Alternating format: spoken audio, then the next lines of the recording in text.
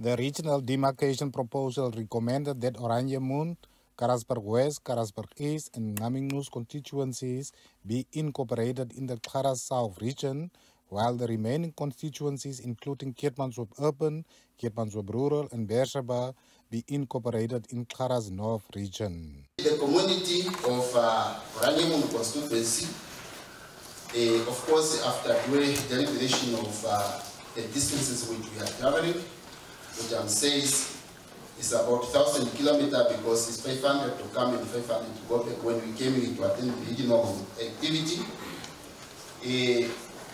as well as the absenteeism of the service, some of the public services.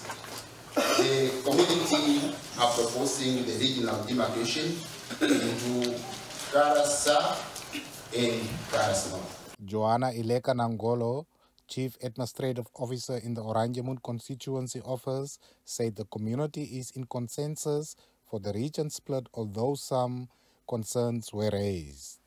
The proposals were welcomed, but then there were still concerns raised. Then if we now split the region into two, will we not be blowing up the national budget? And then also the seat of the new region. The members just wanted to know how that is probably determined. How is it determined? Who determines where the seat and the new seat should be and all that. Residents of Kharas Region who participated in the consultation opposed to the idea of splitting the region into two. My point of view regarding this is, yesterday it was mentioned that Kharas is the least second populated region in Namibia. Please correct me if I'm wrong. This was mentioned yesterday.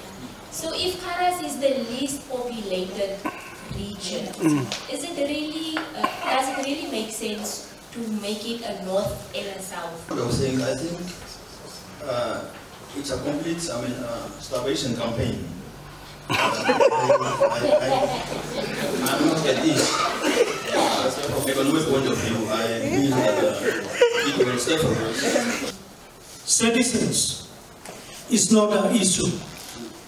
It's the traveling of the councillor to, let's say, Keetmanshoop or Windhoek, and that is basically irrelevant when it comes to the distance, because the office is the one that is playing the role there.